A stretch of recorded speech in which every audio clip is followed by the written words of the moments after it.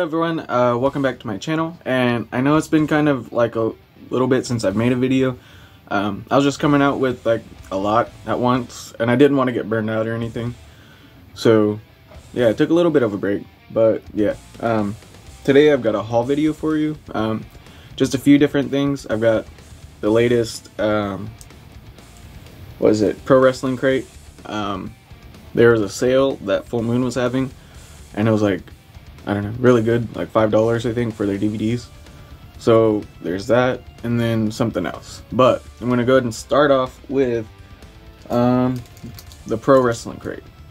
So the first thing here, you got fucking Insane Clown Posse. They're wrestling, I guess. You know, they've got the their own wrestling company, and then they also did the theme song for the Oddities during the Attitude Era. So that's cool, I guess. I mean, I'm not a fan of ICP at all, but I mean, it's cool. The next thing, they've been doing comic books in the recent like crates, and yeah, this is the lowest tier crate, like $10–13 I think shipped. But yeah, this one is an Abaddon based comic. She's not really in it, but it's cool as fuck. It looks cool. I like horror comics. I like comics in general, but like this one's cool. See, here's a picture of Abaddon though, right there. But yeah, I like comics, so that's not a bad thing, you know. And finally, for that box, there was autograph from the Warlord. And if you don't know, Warlord was the guy that was eliminated by Hulk Hogan in like 2 seconds, and he held that record for like 20 years for the Royal Rumble until like Santino Marella beat that in like 2009. But yeah, Warlord's cool. He's not like a top favorite or anything, but he's somebody, you know, I grew up watching, so it's better than last month. Last month they did it was a Johnny Gargano pin, which I didn't mind, a Tyler Breeze autograph, and then a Ring of Honor DVD. I mean, the Ring of Honor DVD was kind of cool too, but never been a big fan of Tyler Breeze. Like, the best thing I felt like he did was that match, or I think he had 2 matches with Jushin Liger. But yeah, I'll go ahead and move on to the Full Moon. And some of these are my brother's, and then some are my mom's as well, because you know, it's a lot of movies and they're having the sale, so we all got a couple. But my brother, he actually has a YouTube channel as well, and go show him some love. I'll put the link to his channel in the description below, and if you want to check that out, go watch his videos. He does horror and stuff just like I do. But first up, my bad. We got Subspecies. Oh, now it's knocked loose. I gotta fix it. Subspecies is probably the best Full Moon movie, because like, it's one of those movies that they've made that you can't really, it doesn't seem like a Full Moon movie, because it's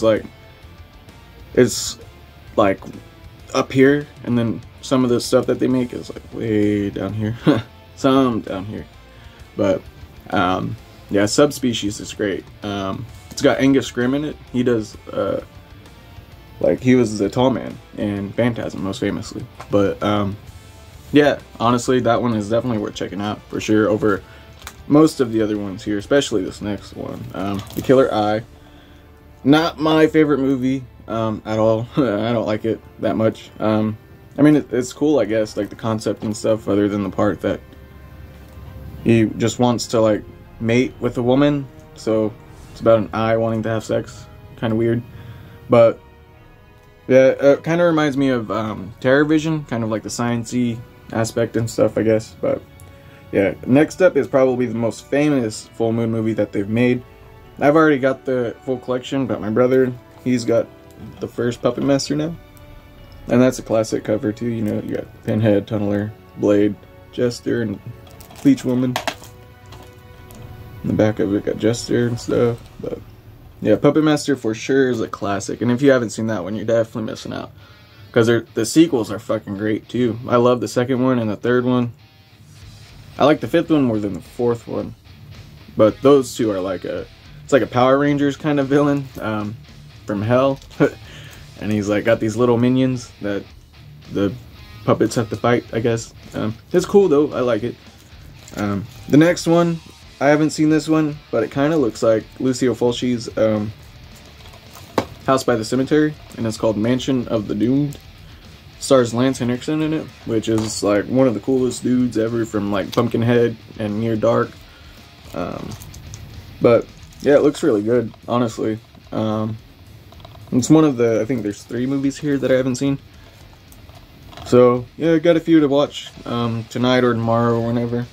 The next one here is Witch House, and this one, it kind of reminds me of if Charles Band was able to make Night of the Demons.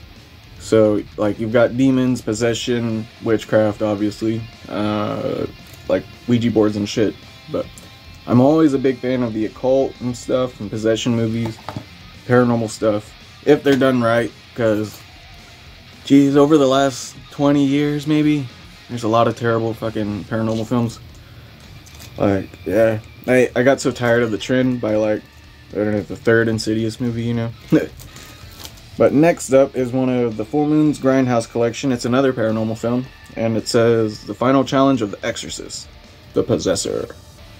And this one looks pretty good too. Looks pretty classic, honestly.